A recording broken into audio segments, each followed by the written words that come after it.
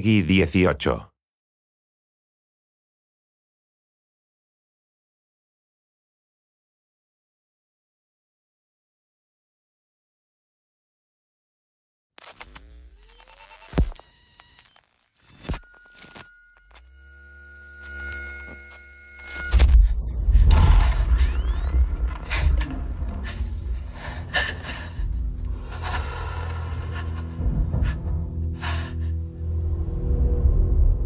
When audiences went to see Alien in theatres back in 1979, they were introduced to a new creature that was terrifying, unstoppable, and totally unique.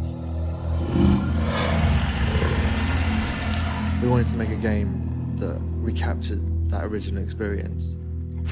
We wanted to make the alien scary again. Depending on how cautious players are, we've seen encounters in Alien Isolation last well over 30 minutes in some cases, and this just can't be done with scripted behaviour. As soon as the player can predict a pattern in the alien, it stops being scary. It doesn't follow any prescribed path or set of behaviours that are telling it to do specific things. It's just reacting to the player's presence and the choices that the player makes. The alien really is hunting you.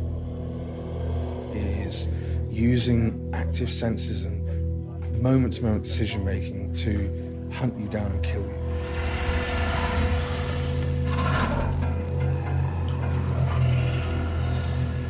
If you look back at the first film, it's mainly top body shots of the alien, the attack.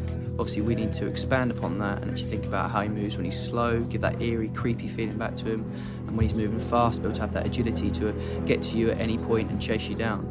The alien's huge and the environments are all down to scale with the film sets, and we need to move him through that at full speed. We don't want you to see discrete animations. What we want is smooth, continuous movement. We want him to look alive. This is an enemy that you need to avoid at all costs. An alien that is stalking you, that's intelligent, unpredictable, extremely dangerous. Even if you find a gun, your first thought is going to be, if I fire this, will the alien hear it? Alien Isolation is about encounters that are meaningful and terrifying, so that even when the alien isn't on screen, you'll be terrified by the thought that it'll be around the next corner.